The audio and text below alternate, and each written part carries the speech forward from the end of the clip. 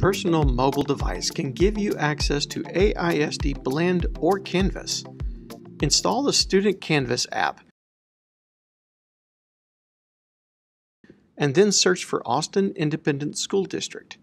Connecting to Austin ISD will again require you to authenticate in the portal with your student ID number and password.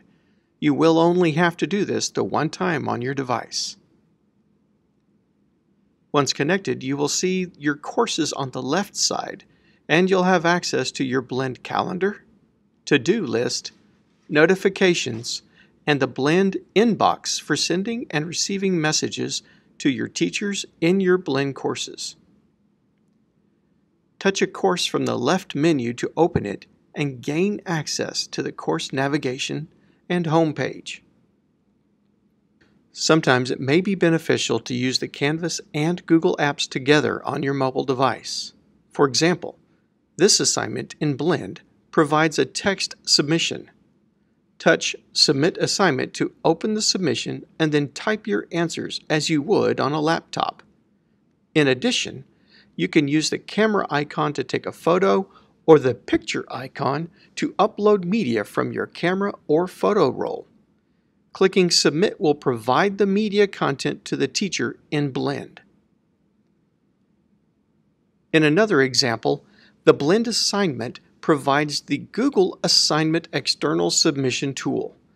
You will first click Launch External Tool and then type or confirm your AISD email account and authenticate through the portal. You cannot use a personal Gmail account here. When the Google assignment opens, you will find content from your teacher and assignment details. You can click on the files to open them and edit them directly from the Canvas Student app. You may get prompted to install the Google Docs mobile app. You can use the Google Docs app to edit the doc, but you will have to come back to Canvas Student to submit the work when you are done. Clicking Done will return you to the Blend assignment, but that does not submit your work to your teacher. Re-enter the Google assignment through the Launch External tool.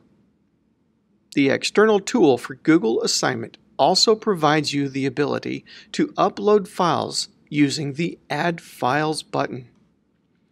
You can locate media on your mobile device and connect them to the assignment for submission. In this example, the teacher also provided a rubric at the bottom of the page for students to use to pre-evaluate their work before submitting. When the work is finished, click the Submit button to turn in your files to the teacher. You will lose the ability to edit your files while the work is submitted, and you will get edit rights again once the teacher returns the work or if you click Unsubmit on this Google assignment page.